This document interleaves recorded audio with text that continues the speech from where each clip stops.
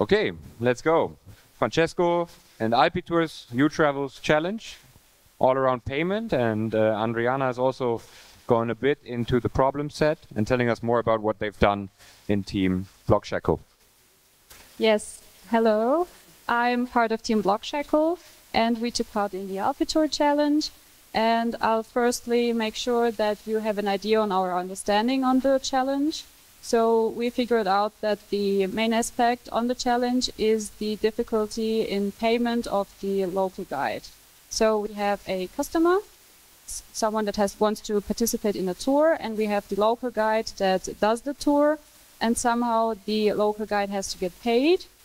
Currently, this is done, for example, by cash. But what exactly are the problems with that? So there are multiple challenges including that. We have firstly that such tours are all over the world. So it's not in a specific region. It's like on continents, cities, and so on. So we have the may have the limitation in banking services. So maybe there's no ATM working in the region and you can't get cash. Also, there's the currency issue. So if you have different continents, different cities, different countries, you may have different currencies that you have to handle as a customer. And also from the point of view of the tour operator that was responsible for the booking of the tour and who has the local guide, is connected to the local guide, we have to validate which customer that was registered for the tour also attended the tour. And also the local guide that does the tour only has to get paid for the participants that really appeared during the tour. So these are the challenges. We found solutions for that. We firstly do that the local guide that gets the payment has a digital wallet. He can choose what his preferred currency is that he wants to get paid in. And also we automate the process of the payment based on the presence of the customers.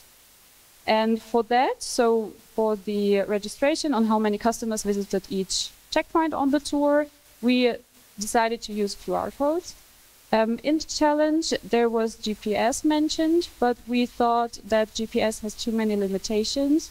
For example, the accuracy, maybe in bad weather conditions, and also there's privacy issues with the data of the customer.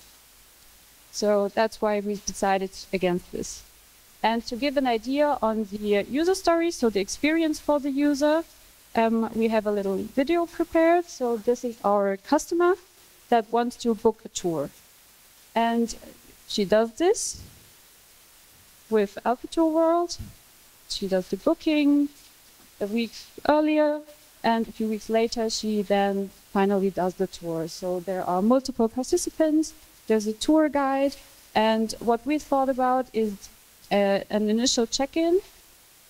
In the tour, there are several checkpoints with several destinations on the tour, and each checkpoint has QR codes, and the last QR code is the final checkpoint, where we can get a little reward for the customer.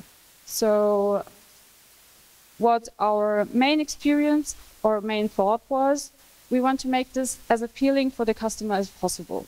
So we don't want it to feel like a chore to scan all those QR codes. So how can we do the user experience as best as possible? And our idea was that with each QR code scan, the customer gets a little image of the checkpoint the customer visited. So this may be a little photo of the site the person saw, and so on. And finally, when all the checkpoints were gathered, the customer gets then a reward in the form of a coupon for free drinks, for example. And that's also a good option for like business cases, because the last checkpoint can be placed strategically. So if we may have the last QR code at a restaurant and we can then get a restaurant discount, this could be really matching. So how does the customer even scan the QR code? How does the customer get information on the booking the customer did? So this is our idea. We did two prototypes. it's really one app, but with different views. So there's one customer view and one local guide view. They are a little different because the guide has direct access to his wallet with the app, and the customer not directly. But I'll show it to you now. So we wanted to make it as easy as possible for the customer to scan the QR code. So with one click on the home screen, you're able to open the QR code mode to scan the QR codes. Then you can also see the rewards you get from scanning all the checkpoints. And you can also see the little images that you collected during the tour. And you can also show it in a greater size so that you remember what have I visited. I can show it to my friends and family. And yes, what we also included is we didn't want to force the wallet to the customer. So we wanted to have them, they should choose how to pay. They shouldn't be forced to use the wallet explicitly. And that's the guide app. The guide also has a QR code for the initial check-in that is done in the tour, and also a view on how many participants are there, how many have checked in with the blue icons, and also the direct access to the connected wallet and the transactions. Also the preferred currency, as this was the problem. And yes. So now we'll get into a little more technical parts, as this was really about the user experience and what we thought about with the design, and I'll then give the microphone to my colleague. Hello, everybody. So I will talk about the system architecture. So as my colleague explained before, we have two apps. Which one is tour guide app and another is customer app, and Alpitour plays the main role here. So the Alpitour infrastructure will initiate the contract. This contract has to have some data. First of all, we will send all of the wallet addresses of the users, plus the wallet address of tour guide, and also we should block some funds on the smart contract. The fund is proportional to the amount of the number of the customers which will participate in the day of the tour. The token that tour guide has decided to use, here we are using ERC20, so we'll accept all of the tokens that are compatible with that standard. And this amount would be blocked on the contract, which blockchain. That the name of the smart contract that we have designed is excursion contract. In the blockchain, we start this contract, we block some money. The users can start the journey if there is enough amount of money blocked on the smart contract. The next step would be the start of the journey. As my colleague explained, they will scan every QR code, and the tour guide will see the information live for every QR code, and he sees how it's going. And we will receive information from a smart contract. After after scanning each QR code, we have another contract which will create NFTs and directly comes to the wallet of the customers. And customers at the last checkpoint will check out. The excursion contract comes to the play and will calculate the number of real customers that have been in that day, plus the token that user guide has decided to receive the money. And then a smart contract unblock the amount and will be paid to the wallet of the user guide, a local guide. Here is a little bit of the data structure that we have designed for the excursion contract. So we are not limited to one tour operator. We designed an address for tour operator, so every tour operator can leverage of this contract. We will use different addresses for tour guides. The token address is the address that tour guide prepared to get paid before. We have some other details like valid addresses of the customer, checkpoints. We have unit price, which is the price of the tour of that day, and other details.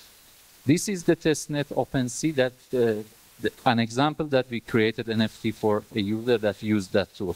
So you will see in the wallet, they can see their NFTs as they scan all of the QR codes, because it's like an incentive for them to check for every point. For the future ideas, we were thinking about implementation of the front-end real app with the possibility of searching for booking, personalizing the places, and also write the reviews. We may use other ideas for the reviews as we have here. There is a possibility in the future that somehow is implemented our contract to directly pay from customer to the local guide. So the tour leader would be like a marketplace, because there are a lot of problems that are not directly from the tour operators, but are from local, are from the places. But all complaints directly comes to the tours. In this way, tours are like a marketplace, and customers are directly paying the local guides by using the smart contracts.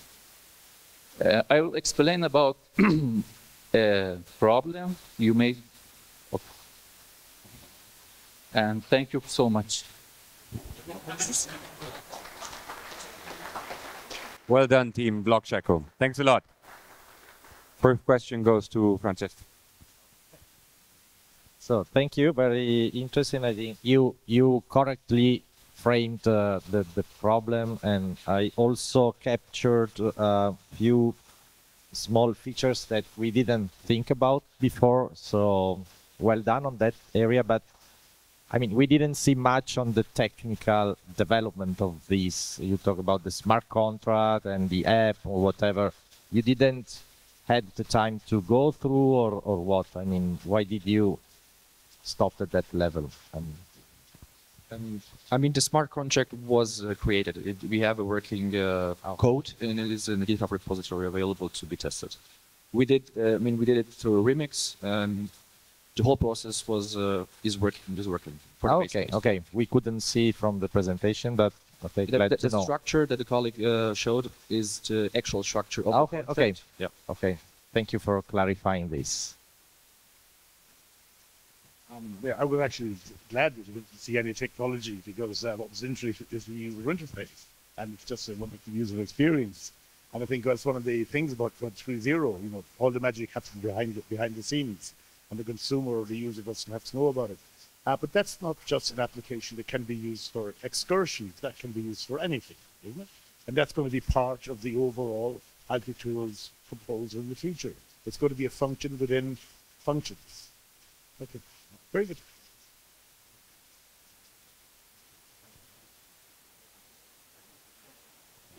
Thank you very much. No more questions? Thank you, Block Shackle.